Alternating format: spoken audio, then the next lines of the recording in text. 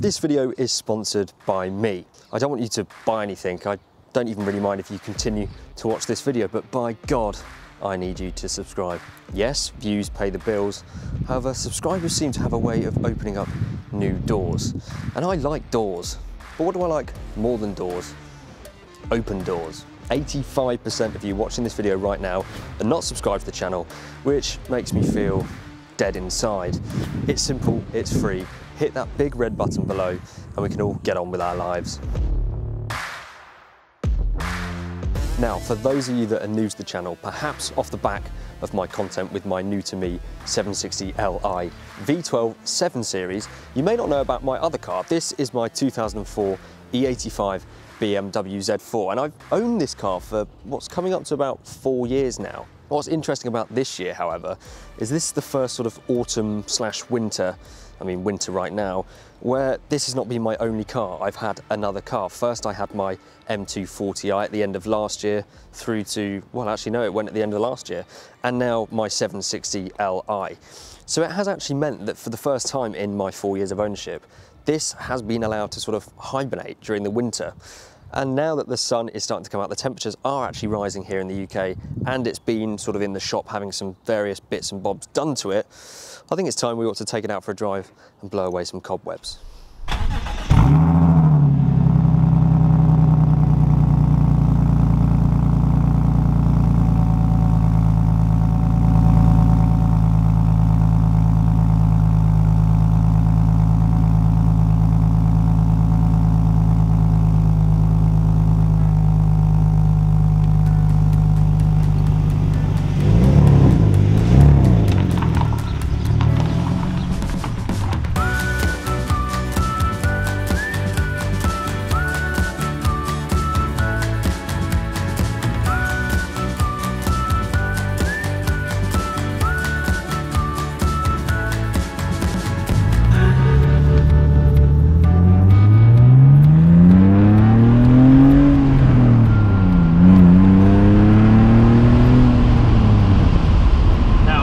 Z4 does have a back box delete and it sounds pretty good, but when you've got a straight piped V12 on the driveway, well, I guess it's a little bit like spending the night with Megan Fox and then immediately getting into bed with Jessie J. It's just not quite going to be the same. Depends what you're into, I guess. It's full fat Philadelphia cream cheese versus the 30% lighter version.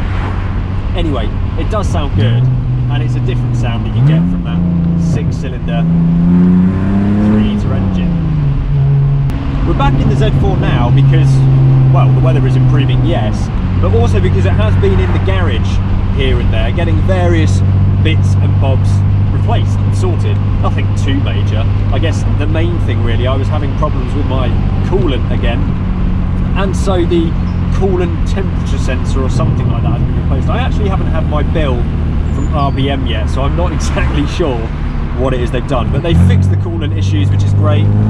They also fixed my glove box, which hadn't been working ever since I bought the car, so that was just a nice little thing that needed sorting. Also, the door handle itself on my side and the door handle carrier have been replaced because I just basically wasn't able to get in the car using the door handle. As well as that, it had a pretty big, well, not an oil change, but basically an oil top-up, because it took 3.5 litres of fresh oil. I think that, well, I know that there is a leak somewhere, and that at some point I'll need to get rectified, although it's not completely urgent.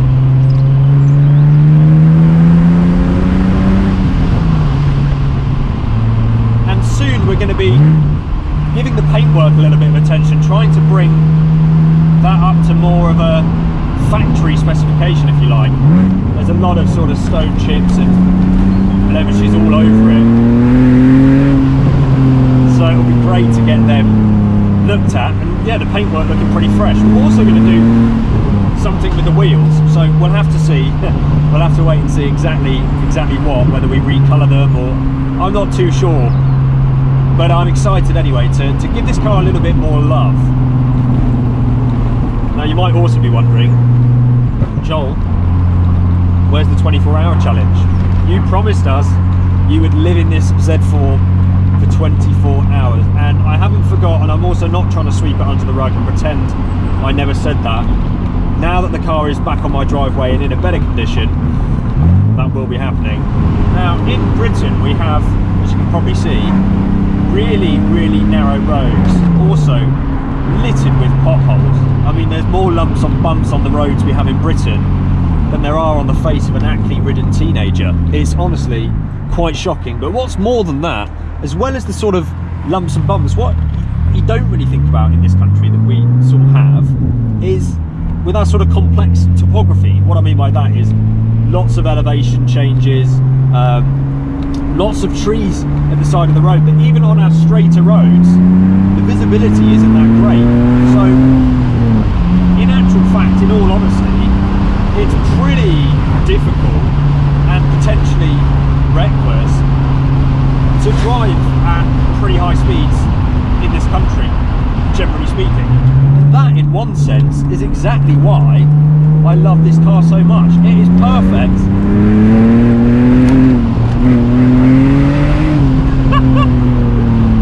It is perfect for British roads because it weighs 1.5 tons, produces 230 brake horsepower. It's not ridiculously quick, but it is just about quick enough and loud enough to really put a smile on your face and to allow you to use all of the power all the time without doing anything really illegal. It doesn't handle as well as a mid-engine Porsche Boxster S. You know, it's not as up and ready to go and higher revving as a Honda S2000, but it's just somewhere in between that. And yeah, in comparison to my 7, it's just this sort of polar opposite, and therefore it is something that you look forward to driving because it is so different.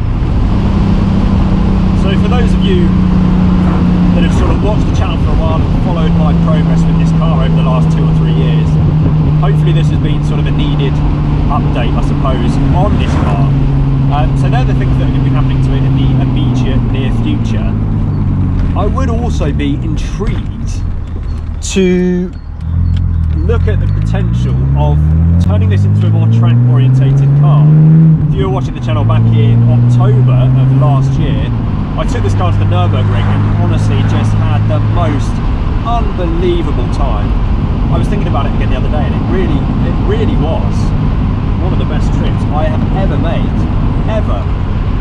And needless to say, you know, yeah, I've been thinking, should I maybe turn the Z4 into a little bit more of a track orientated weapon, you know, something that I can take on a track day because it's got bucket seats, harnesses, uprated brakes, maybe uprated suspension, things like that. Nothing too major. Not looking at potentially doing any power upgrades really, because actually to get much out of this car you're going to have to spend a lot more money than it's worth, in my opinion. But never say never. And yeah, I have been thinking about the possibility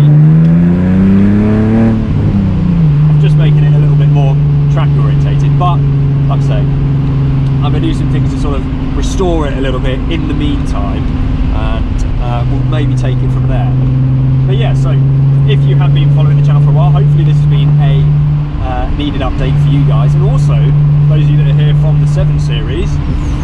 Yeah, this is my other car. But anyway, I could rattle on for a while, but what I actually want to do is probably just switch all the cameras off and enjoy the rest of this sunny weather with the roof down on these beautiful roads. So from me then, it is goodbye for this video, and I'll see you very, very soon for some more updates with this car, and of course, the 24-hour challenge.